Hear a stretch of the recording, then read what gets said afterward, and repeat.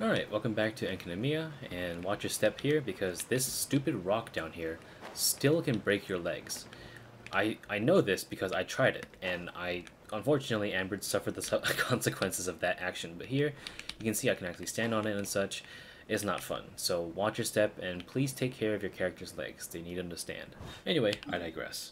So this fight isn't necessarily the most different compared to the regular fight of Baptismal Bishop Herd that you would find in regular Enkanomiya. However, there are a few key differences that you need to pay attention to, so please listen up. 1. This boss fight is a lot more aggressive. In the old fight, usually you would just destroy all the walls and then the Electro Lizard just kind of shoots balls at you and that's it. And sometimes the Cryo one just kind of like runs at you and does whatever, or just shoots a ball in the distance, nothing else. However, this fight, these guys love to charge up to you quite a lot, so be aware that this boss fight will test your dodging skills.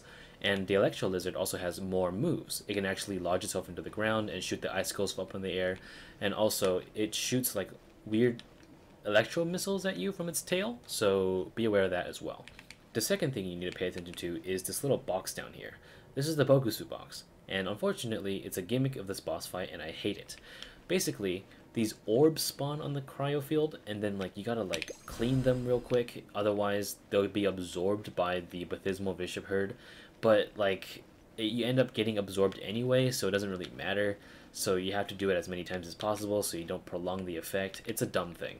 And when they happen to absorb it, they suddenly emitting AoE damage and it hurts quite a lot. You see this? My Traveler took 2,000 damage in just one hit. So be aware of that and protect your units, please. Bring Noelle if you need to because the damage doesn't go through the shields, but I just don't like the boss mechanic. 3. This boss has a self-revive mechanic. So, the self-revive mechanic is that if you destroy one of them, but not the other one within 10 seconds, it will self-revive itself and give itself 20% HP. This makes it for the fact that they don't go into the water anymore, but honestly, I would rather prefer that because this is so annoying. So yes, be sure to balance the damage in between the two, just like the regular fight. Otherwise, you are screwed. 4. This boss likes to go in the middle. Quite a lot, actually. And they just go in the middle and do the whole laser 180 move, and sometimes if they spin and then you just happen to be where they're going to start the thing, you get blasted, and it's not fun. And 5, as always, you can eat food. So, alright, let's begin. I'm gonna actually eat I'm gonna eat some food myself because I don't feel like dealing with this boss anymore. So, let's begin. We can go with level 50, 70, or 90. I'm gonna go 70 because 50 has too little HP. And level 90, it takes too long for a guide, and I don't want to waste your time, so let's go 70. Alright, let's go. Noelle, bring her out. And hit this twice. It has less HP than a regular fight, which is interesting. So just destroy both of them, and you should be good. 1, 2. And here, you're just going to avoid this little laser attack that they do. And what you actually want to do, what I'm going to do anyway, I'm going to toss Baron Bunny here. And I'm going to get close to this Cryo dude, because the Cryo dude likes to come up to you and do the whole like stupid, yeah, this thing right here, perfect. I'm gonna do this, and boom, I'm gonna do some extra damage here. And you see how this Electro guy also does the same move? It's very annoying. So I actually wholly recommend using Amber for this fight, because sometimes you just need some extra range damage, man. But otherwise, take your time and use Geo Traveler to do some damage. Yeah, and don't let it push you into the water either. Very annoying. Fuck off. Anyway, so now you see these orbs, very annoying, because what happens is if you don't get them absorbed, and they'll just absorb it, and they go apeshit on you. So be careful. I'm gonna absorb this real quick. Doink. And this one too. Luckily, sometimes they don't absorb it, but it happens more often than not, so you need to make sure these guys don't absorb it. Here, like the regular boss fight, just use Amber, shoot, and be aware that you can get caught on this, so be careful when you're making your rounds about. And this is kind of the entire fight, really, because all I just showed you in the last minute is basically the same exact fight as the old one, except with a few more gimmicks. I kind of want to see if this guy would shoot the stupid tail things at me, but these guys are just going in the middle again. So here, I'm gonna go in the middle, dodge just like Cryo Reg is fine. And you just continue doing the same exact thing over and over again. It's just mind-numbing, really. So, shoot these guys in the head again.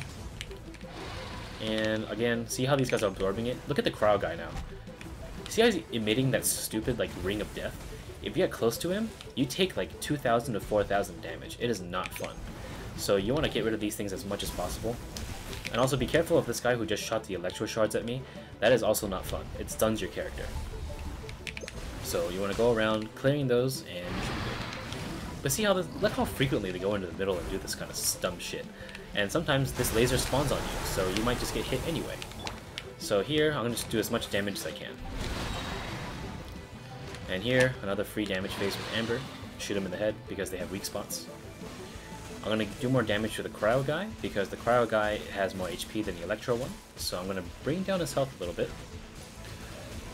Keep in mind that you can do this with any other character that cleans it. If you want to unga bunga with Bennett or whatever, do it, I guess. But I'm doing this free to play because I don't like that whole tactic of, oh, just use Bennett, it's easy.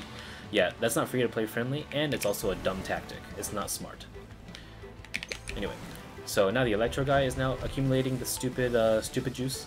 So I have to run around and make sure he doesn't get near me, because if I die, like, he actually is able to gank me. It is very not fun. So again, even though that the ailment goes away every now and then, it's just not fun.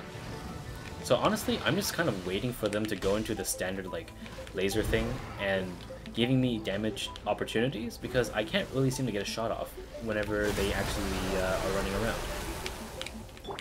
Alright, so do more damage here. Whoa. Run, dude, run! Run, Traveler, run! Ah, perfect. I managed to trigger both of them, so I'm just going to shoot all of them in the head twice.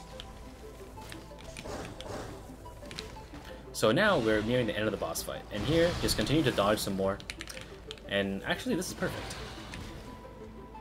I need to make sure these damages go directly to their heads. And yes, those can block your vision. It's annoying. Okay, now get really close with Traveler. Now we're good. As you saw that there was a meter on the top, I'll instant replay it right now, as you're hearing my voice. That is a very quick timer, so be aware that if you are playing at a high difficulty and you don't have enough DPS, there's a very good chance that the other guy just revives himself, like this.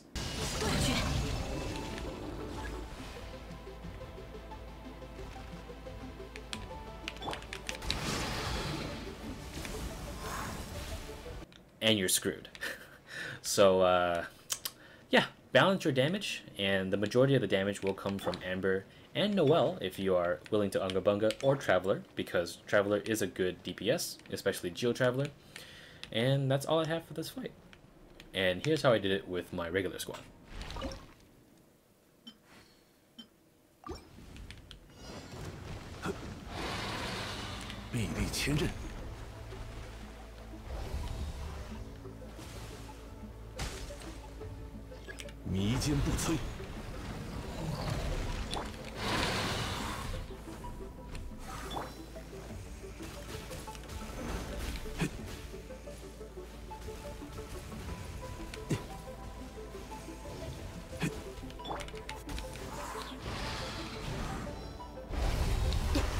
风，回应我吧！奥努看破，点燃引星，金鱼来啦！断绝！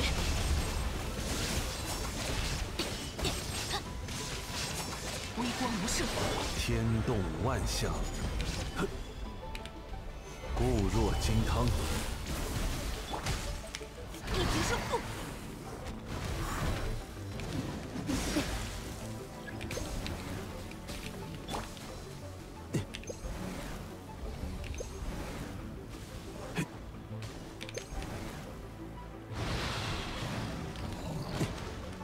聚收并蓄。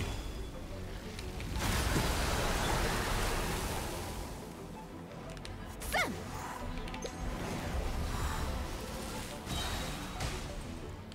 奥努看破。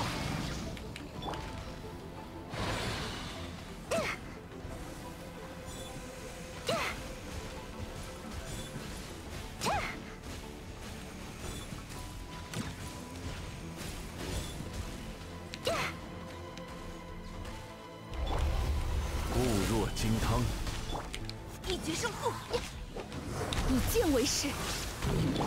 此刻，寂灭之时，